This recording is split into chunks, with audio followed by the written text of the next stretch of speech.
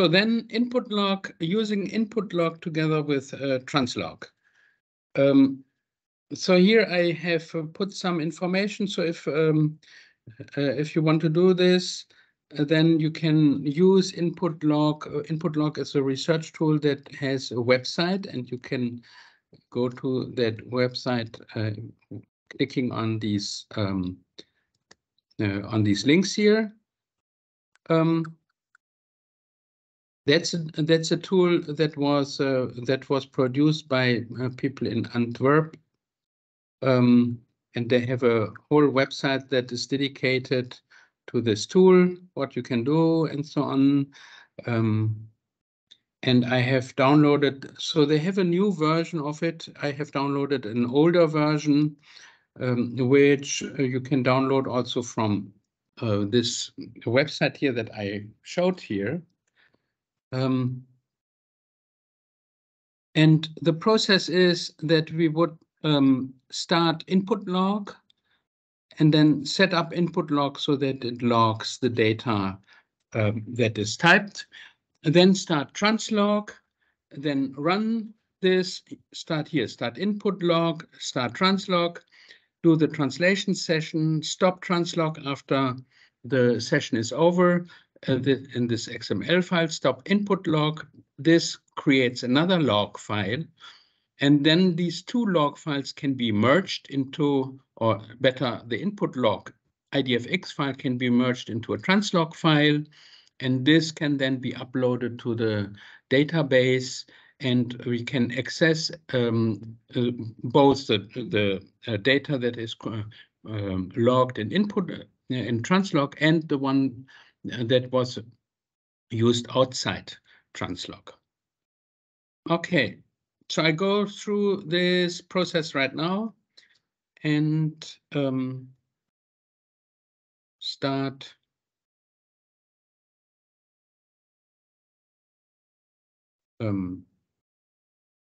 with Translog, setting up Translog. So we have Translog supervisor here. I start Translog supervisor. I design an experiment in create a project. Then I only use the keylogger. I don't use the eye tracker here because I have not connected an eye tracker. I click here on configure experiment, and so I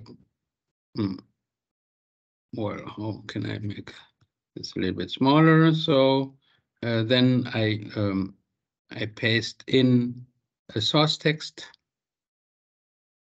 in the upper part. So let's see.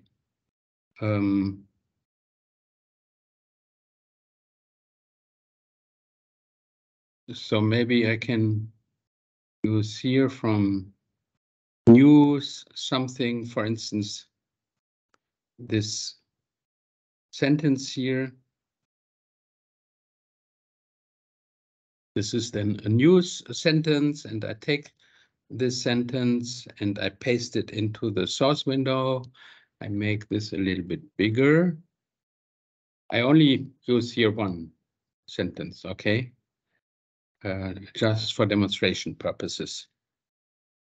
Okay, then I can save this and save this as Translog, and I call this test 2.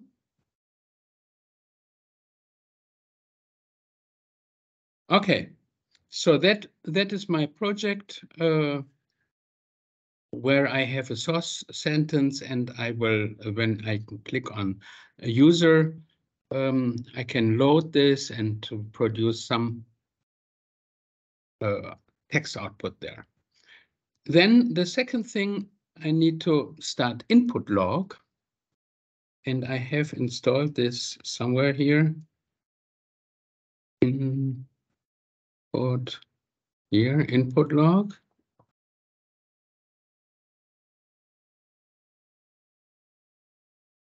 And then if I go back to my file here. So what I have prepared. So input log usually, does it say here? Oh, it has started this a couple of times. Once is enough. So input log is usually a device that goes together with Word. So that is that if one starts Word together with input log, then it can look better into Word and figure out what happens inside Word, because for some reasons it can connect with the keystrokes in Word. But that's not what we are going to do. So input log is specialized for logging keystrokes with Word, with Microsoft Word. But we are not going to do this. We want to log keystrokes that are produced anywhere in the on the in any tool. So then we have to change some of these settings. And then they say, be aware that changing this option will limit the use of certain analysis possibilities that InputLog provides. So that means InputLog is not only a tool that to log keystrokes, but also to analyze keystrokes. It has a number of analysis tools that I think I wouldn't. Well, let's see how much we can look into this. Not so much sure. So in order to set this up to log stuff outside Word, we go here as this picture shows in File, and then set some options here, and we then untick Word log. So if we would tick this, then, I think this is the default. So I guess I've already ticked this and it went away. So if this is ticked, then it will be targeted to or configured to look into Word. And as it says here, it will start, when you start this input log, it will start Microsoft Word, where you can then type. But this is not what we want. We want to log the system in general here, and we want to, the focus, we want to log focus events. These are the events when you change the window. So for instance, so now this window is in focus, right? So now if I tick this window here, then this guy here is in focus, even though this is on top. This is, I guess, in focus, and this will be logged. And that's what we want to know, because we want to know whenever you change the focus, when you go into another window, then it should be logged, and we want to keep track of these events. And then mouse events, keyboard events and mouse events, well, not so much interested in this for the moment. Okay, so I think that's it. We can then just click here, OK. Then we need to say a name here, age 43, OK. Whatever the information is. And I think this is here compulsory, because it will save automatically the file under this name here.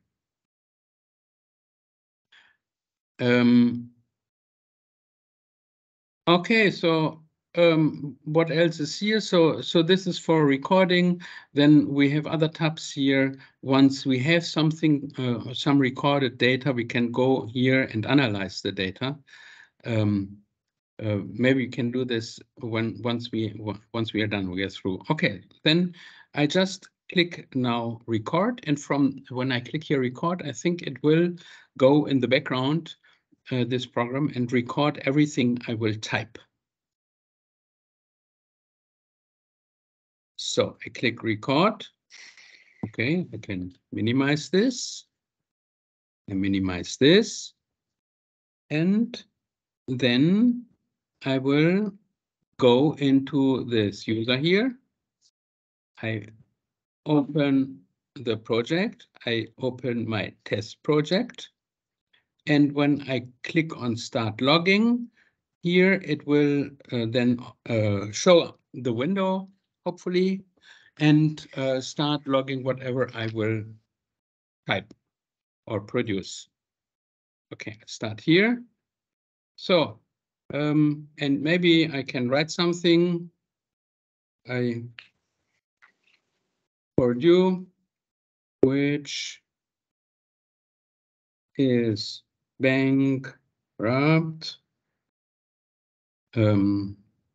since 2019, has many lawsuits. And then, for instance, I don't know what this is, OxyContin. I can go into a browser here, for instance. I can open a browser and search for, what was this, OxyContin. OxyContin. I look for this. Okay, there is something. I can go into the website. I can inform myself maybe what is OxyContin. And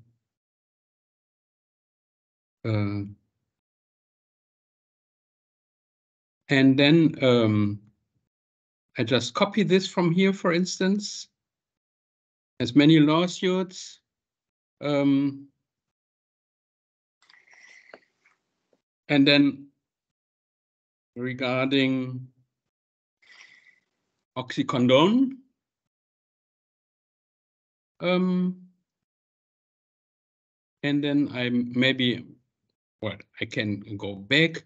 But the point is that what I want to show, I can write something, and I typed this word, and then I went to the browser, looked up the stuff here. And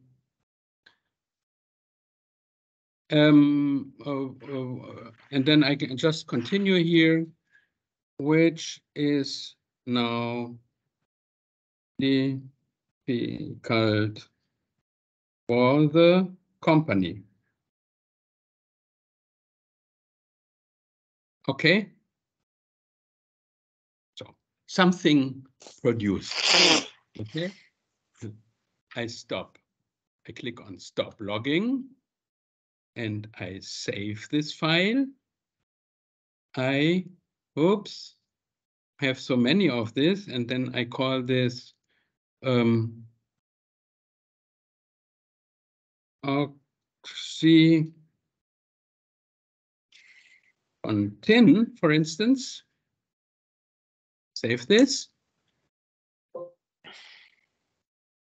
Okay, now I can go, I hope, where is my InputLog tool here? I can click on stop recording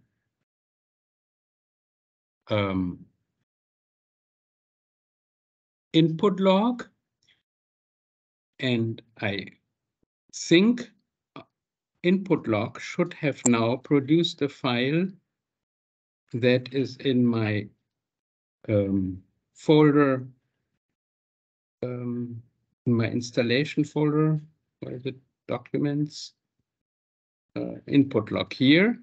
Okay, so if I go here, then there are several subfolders, and they also have a date. So today is the 31st of May, so it should be this folder here. This one here. And here is this IDFX file that was mentioned here. Okay, so it's an IDFX file, and this IDFX file contains all the logging data for this particular session. We can look into this with, for instance, with Notepad, and it's quite long. I think. Okay, so it has here how many? 1,500 or so lines. And this is how InputLog records the keystroke data. So I don't know what all this is. It's kind of metadata. Okay, then I guess this is my name here. So that's the session. And then we have events. And that's the stuff that is interesting for us. So it has these events. And then it has encoded here for each event several kinds of information. Here, something starts and then some keystroke was pressed, VK. So this is, I guess, the left shift keystroke. Then here is the thing that is the focus, right? So here we have me focusing, or the focus goes to this Translog user, which is the program that was opened here. And then we have a start time of this event and an end time. And you can see, I don't know exactly in what measures this is, but I assume it's maybe milliseconds. So it's the same timestamp here, start and end time. So I clicked, I guess, on this window and it starts, the focus starts in that window here. And then I know we are in this focus, in this window, and here some keystrokes take place. Again, this shift keystroke here again. Okay, so here we can see that the value is the P and then a U and then PUR, and this was what I typed actually in the user. No, Purdue was it the word? No, the first word was Purdue, comma, space. Here we have some coding of the character, and here is another encoding of the character. And then you can see that here we have a start time and end time. So these are different times.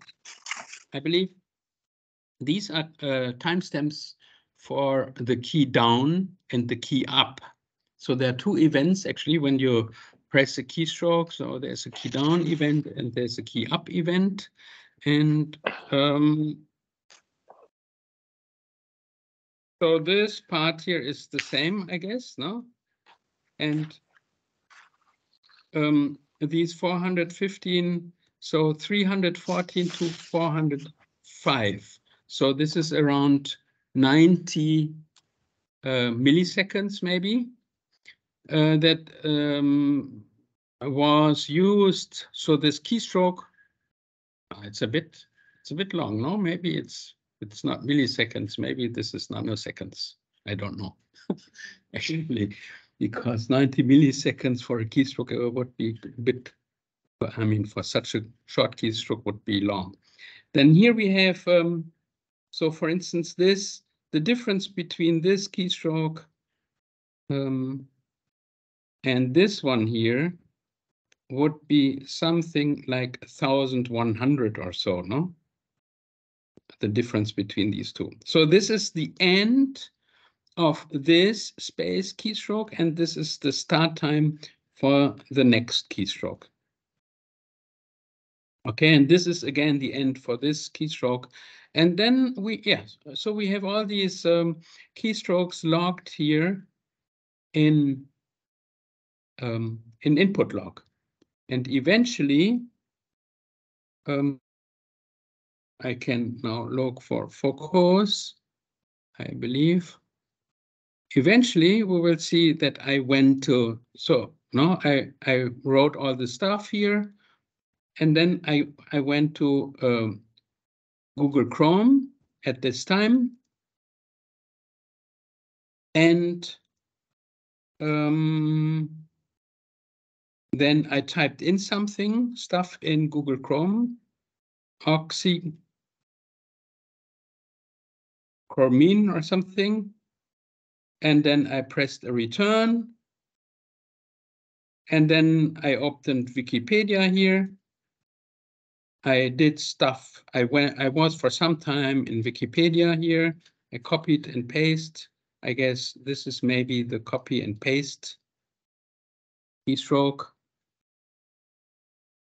And then eventually I came back to Translog here and typed in stuff again here.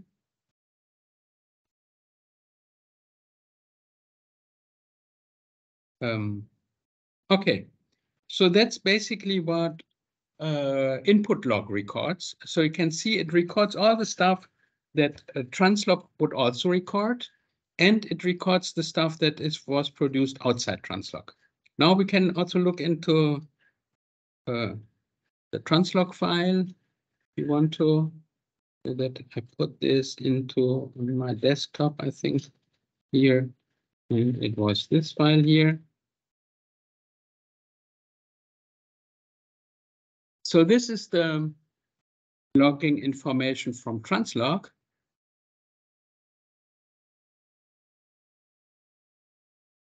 And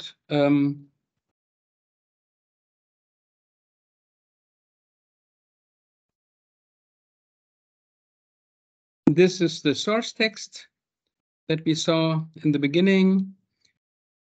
Here the target text was empty. If I would have pre-filled this, or I could have done this one, then we would have seen that we have already output here. So it could have been, for instance, empty output that would have been here.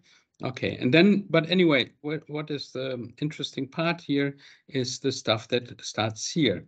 Okay, so eventually recording starts at time 0, and then I have these mouse up, down,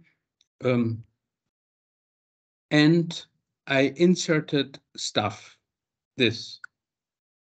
And we can now, you remember that we saw the same keystrokes also, the same sequence of keystroke is logged twice, right? In this InputLog file, slightly differently represented, but we went through this, and here too. And then what we can see here is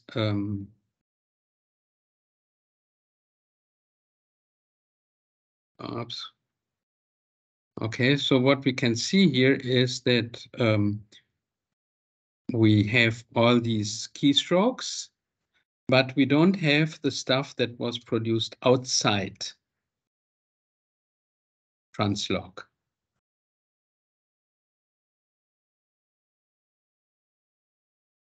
Okay, here we have some mouse keystroke up, down. Oh.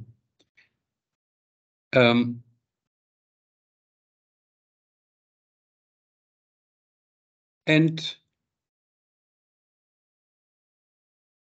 this is then the final output that was produced. Okay, so we have 2 logging files, and the thing would now be, so if we had an eye tracker in addition, so we would have also gaze data inside this file here. And now what we want to do, we want to merge this stuff from here into this file here. And the keystrokes that are in common, so we will see that here this timestamp, well, it starts here with time 0, and we have 6.8 seconds after the beginning. I started typing here stuff, and if you look at those timestamps here, they look very different. Okay, so but basically the idea is that here we have recording time, and these 2 recordings are somehow linear. So there is maybe an offset between these different timestamps. But whatever changes are here between these two timestamps, for instance, this is 1380, is it 72 or something? Oh, we could look into this here, right? We can try to find this P in this file, in this U, and the distance in time here between these two keystrokes is how much? 1780, something like this, no? Am I right? So if we go back here and we try to find this P here,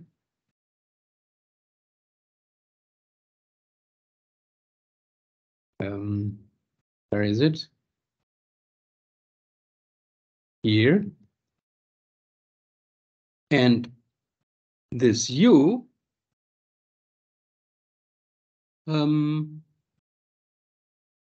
so it should somehow, the difference between the end time here and the end time, or the start time here and the start time here, should somehow be similar to the difference between these two timestamps.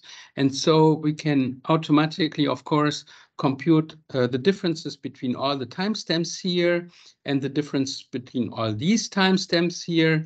And we can then see how these two timestamps correlate, given that that these two characters are identical. So the P is identical to this P here, and the U is identical, and the sequence of characters is identical here. Then we can know what is the correlation of the time, so which timestamps map. And then for those timestamps that are not here, for those keystrokes that are not in this file, we can just extrapolate and assume that we can just take these intervals and add those keystrokes into this file. Right?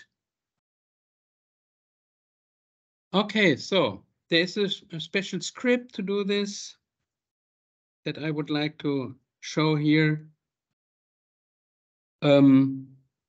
It's this script. There's a script called inject IDFX.pl, and then we have these two files. This is the input, the translog file, and the InputLog file, and it would create an output file which then does all these computation, this mapping, and injects, as this program suggests, these keystrokes that are here would inject those into this translog file. Okay, so this Perl script is on the server, so we can go to the server, maybe here.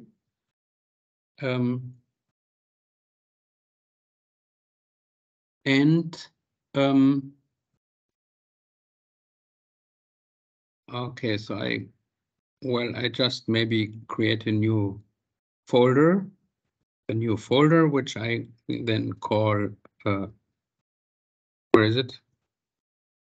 New folder, which I rename into InputLog, and where is it? Here. Okay, so I can then go here and upload this file. Where was it? On the desktop here, and it was this file here. So I upload this file here, and then I upload also the InputLog file, which is in my InputLog folder here. I think here, in this file here, I upload this. So I have these two files here. Can upload this. Then I can go open a terminal here. I can go to InputLog, and we see these two files here. Okay. And then it's this script here. I just copy this stuff here, copy and paste this here. Okay, so this inject IDFX file is, of course, not here, but it is in a directory called data CRITT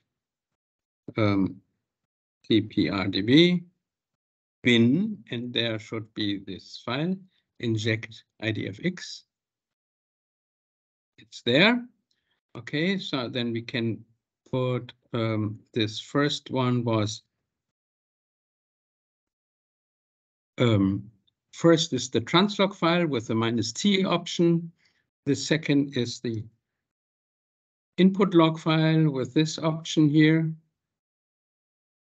And the output file, I would give it, follow these name conventions that we perhaps have in the Translog database, which would be P01, for instance, and then it would be,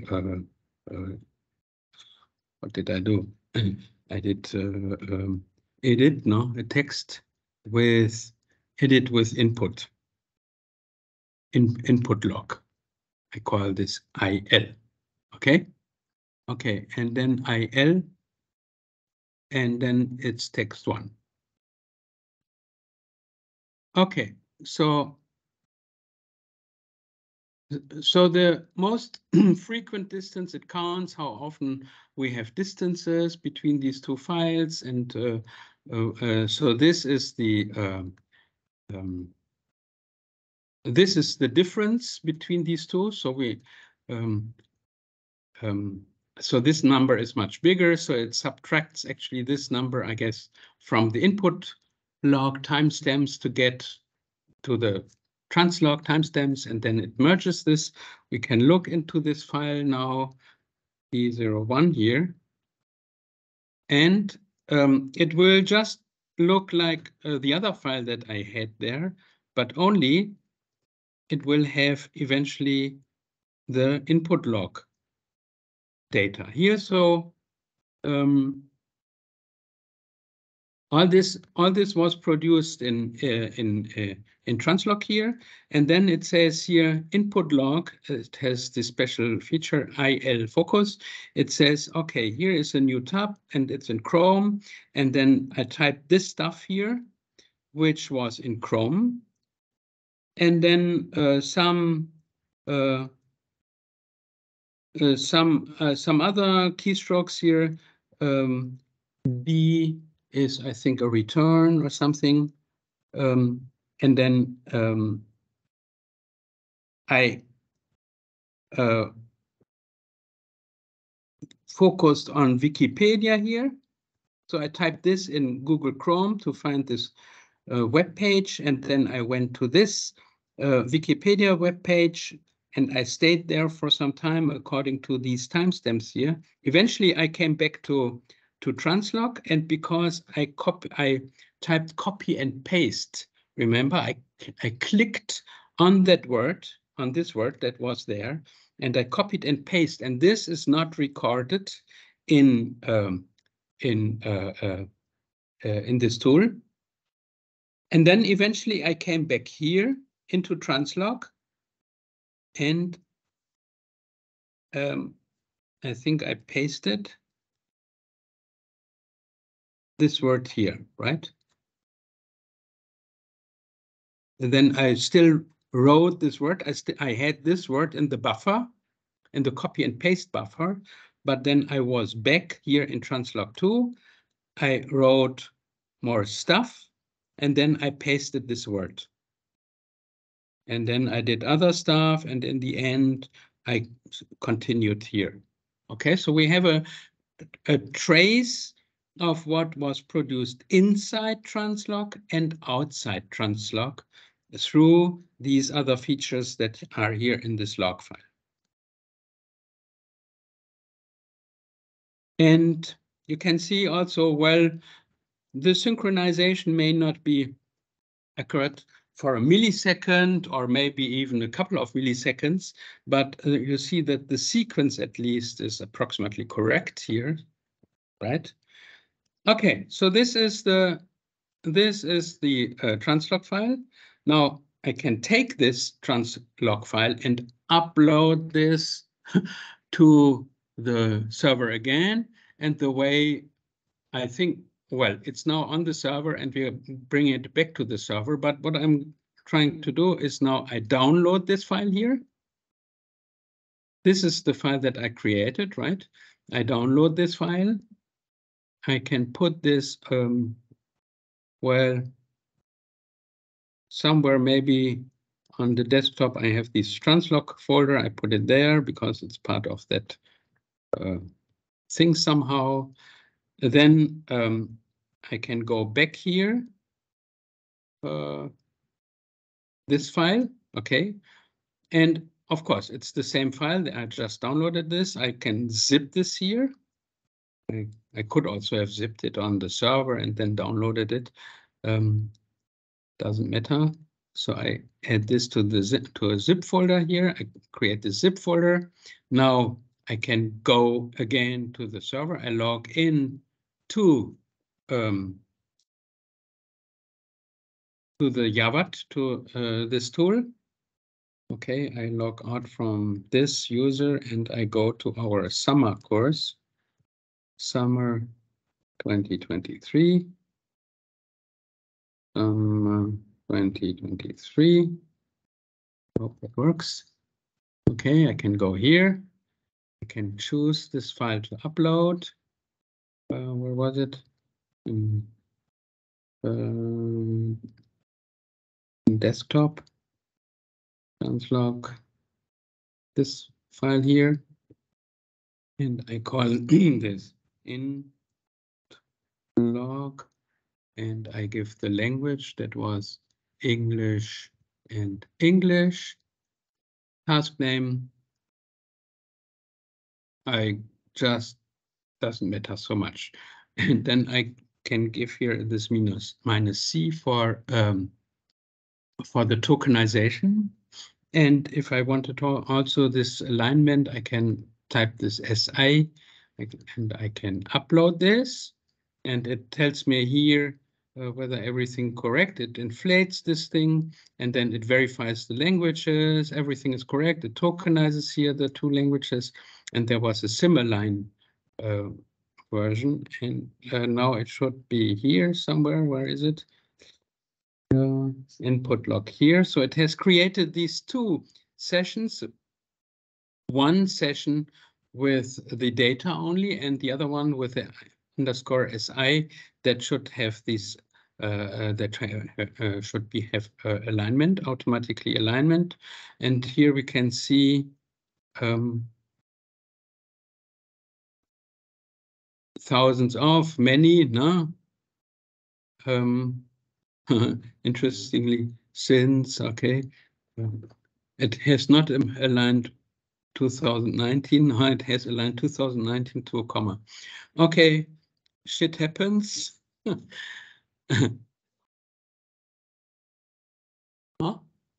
Because E is missing in since. Yeah, but yes, but the 2019 should have aligned to this one here, no?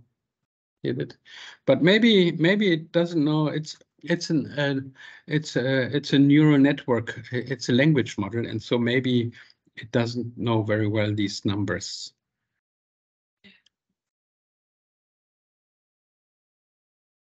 Yeah. Year, number of year. Yes, maybe. Anyway, we have something here, and one could, of course, now go ahead and correct these alignments and do stuff, but I guess you get the idea. Okay, so I go back here with to now actually look into these tables. We can go back to TPD, and we see here. Where was it?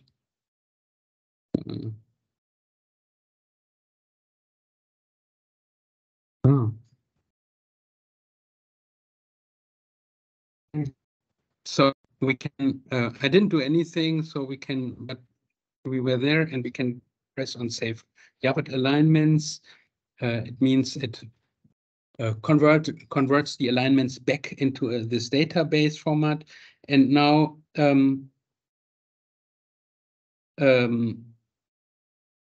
we can download those tables here. Okay, and that's what I want to. We could also actually look from inside this tool right now. I can do this too. Actually, we could actually, but okay. So let's look into these tables from my local computer here. I can unzip this, extract these tables here, and if we look into this, so there's only one session here with all these files that I hope you will recognize in the meantime a little bit, ST. So this is a target text S3 PU, and then we have this file here, which contains the external usage of external resources, and that was purposely done for this for this input log. And here we see, okay, I'll open this maybe in Excel. Open with here. Open with, does it work with Excel? Oh. Okay, so too complicated. I go here and I press on Control O, and then it should open, browse. Where is it? Desktop, Translog. Here, I can make it show all the files, and I want to open. It thinks it's a. Okay, so here we come to this widget here, and we say it's delimited with tabs. Yes, that's correct. But often it thinks that it has these funny encodings, but all the files in the TPR-DB are actually UTF-8 encoded. So we can go here, Unicode UTF-8. Okay, and I think that's it. It opens now this file here, and we see all these features that you already know. It has 3 lines. So, and each line represents now a shift, a different focus. Here, okay, so it says the source language, the target language. That's what just I inserted in the uploading file. Then we have the task, which is editing with InputLog. Text was number 1, one participant, and then there are these 3 kinds of foci as Translog user, and this is the time when Translog was opened. Remember, we had first started InputLog quite some time before InputLog, but it skips all the time before the opening of Translog, and so it knows when actually Translog was opened. It was Translog user at this time here, and then there was a duration. So the idea is if we add this time with the duration, then we would come to this time. It looks like this is true. If we add these 2 numbers here, then we come to the time when opening this Translog Chrome. And here it says then we were this amount of time in Translog Chrome. There I edited this stuff here. These are all the concatenation of all the keystrokes. And there is some more information here. So I came into this tab when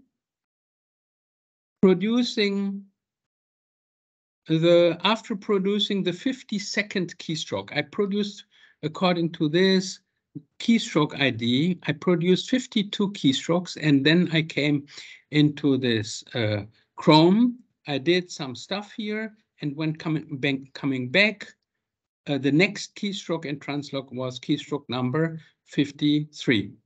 So so this was the source word number 12 before going into this tab and after coming back, and it was the first segment. There's only one segment in this file. Okay, so this is the kind of information that we get from InputLog in this table, and we can see that this time here is synchronized with the other time in Translog and the durations here, and we can then make use of this in some ways.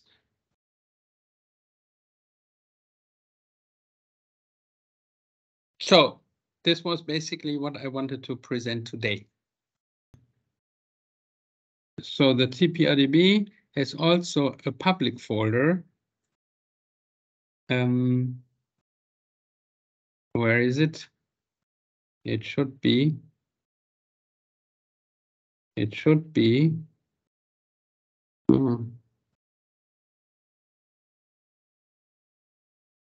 here under SourceForge. We can go here. You can download the entire database with this command here. It's under subversion. It's on SourceForge, and this SourceForge is a public is a public repository where one can upload data like this or share code with your friends and so on. And it has a revision system, so means we can go back to a version of it 5 years ago or some time ago. So we can look into what was it, code here, I think, and you can see that basically here is the bin folder, okay, and that's the same thing what I just showed you here, right? These files here, all the stuff is also on publicly available on this SourceForge in this bin folder here. So this is basically the backup of the whole process, and you have all these different scripts. And if you wanted to use this infuse IDFX file, you could download this from here. I see. Yes. But to run this on your computer, you also need to install Perl, because this is a Perl. This doesn't run by itself. I think, yeah, so we can look into this. So this is the code. It's not very long, but so this is the code that does the synchronization. It reads the two files and so on, and it produces this output. You also have here on that server all the public studies. So here you have these public studies with the Translog and the alignment. So the Translog-II folder would contain all the log, the recordings from Translog-II, and the alignment folder would contain the alignments of the data. So there's always these 3 files per session: the ATAG file, the source file, and the target TGT file, and they all have the same structure, and I already explained this. So this is Norwegian, as you can see, and this is the tokenization of the Norwegian text. Okay. you can look into, yeah, the ATAG file, which has the same structure as I showed recently. So all this is publicly available for free and for research purposes. So several hundred hours of translation data here in this TPR-DB, and much of it with gaze data. Yeah. Okay, so you can download this whole stuff from here with this command. And it contains, and then with this information in the bin folder, with these scripts here that are here, you can they are sufficient, they're good enough to produce these tables from the logging and the alignment data. Okay, so if you want to do, but you can also use this this interface here, the browser interface, and that's what we're discussing for some time right now, how to use it. Thank you. And my second question is, how can where can we find the explanations of the titles of the Excel? Just now you have opened an Excel file, and then there are, yes, like nfix and s grade n, k did n, like this. Yeah. Where can we Okay, find so the explanations of this? okay, so you can go here to this TPR-DB, and there is a Yeah. tab features, and then we can wait a little bit. And features will pop up, and then we can look for the table name. So we can look here, which table name was it? EX table, where is it?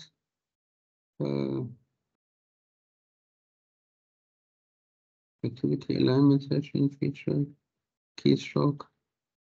Here, extend, this one here. How does it work? No, this one here. How does it work? Why doesn't, and then can click on the features. Okay, and here we have the features that are in this table. And so, yeah, I didn't, so nobody used this actually for many years. So maybe this is not, I mean, this external, this infuse IDFX, I only looked into this a couple of days ago to show it here, but mostly it worked. So I didn't maybe not update all these all this, but here it says keystroke ID before leaving Translog for external window, right? So we have this, oops.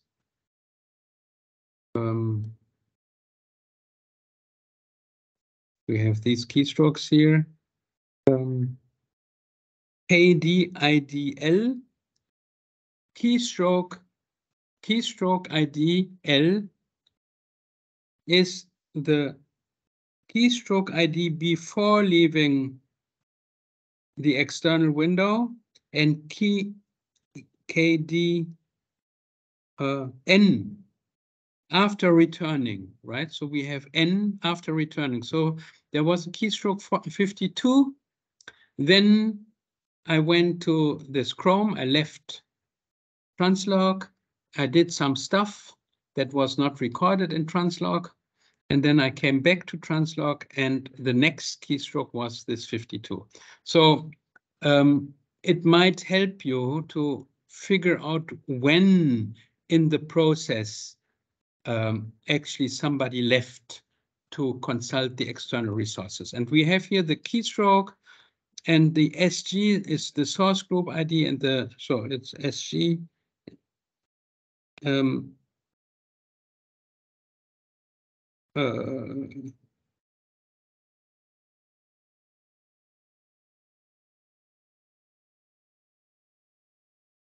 Yeah, so maybe it has changed from ST to SG for source group ID and target coming of leaving and coming back and so on. So this, but yeah, so if you see some inconsistency, I'm happy if you tell me, look, I found a feature that is not listed here, and then maybe, or if you say, well, this doesn't really make sense, I'm very happy to look at this. But in principle, the features should be all in this table here listed and explained. And the features are supposed to be such that they make sense. So the time is always related to the time of the in the translation process. The duration is, well, as the doer is the duration, as the name says, is the duration of this event here, 40 seconds or so. N fix is the number of fixation. The D fix is the duration of the fixation, but because there was no eye tracker, no fixations were recorded. Then, of course, this what was edited while I was in Translog is not in this file. This file only contains the stuff that was produced outside Translog. What was produced inside Translog is in the other files. Okay. Thank you. Professor, I have a related question about the two servers, the Jupyter server and the Yawat CRITT server, where we upload and get tables. If we decide later on to run an experiment, run a study, how would we get access to those two? We would have to obtain a private account somehow? Yeah, so, okay, so we have here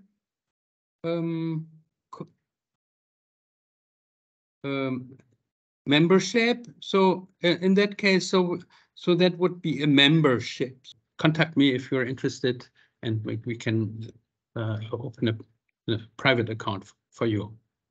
Okay, and then as for the other parts, these 4 or 5 scripts that you have on the Jupyter as notebooks in Jupyter, I'm not really familiar, but I guess I could download Jupyter on my computer and then run those scripts on my computer with the tables that I've downloaded also.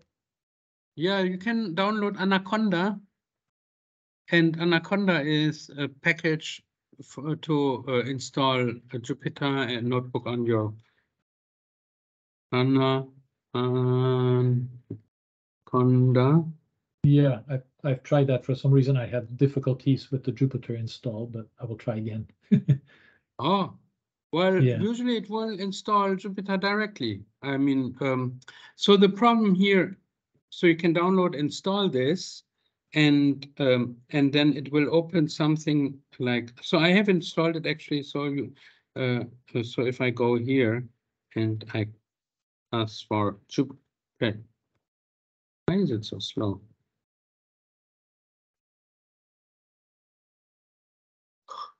Here. Okay, so if I click this guy here, and then, well, it takes some time, and it will then open something like this. So this runs in the background. You're not supposed to close this this program here, but then it will open also a browser tab with a Jupyter notebook, and you can do whatever you like in this Jupyter. But of course, what happens then if you install this on your computer, you will, yeah, you can download all the data, and you can also have the data on your computer and access this.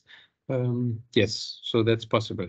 If you do this on the server, as we do, you have, of course, access to all the data, but of course you can also download all the data from the SourceForge, which is about 40 gigabytes or something like this.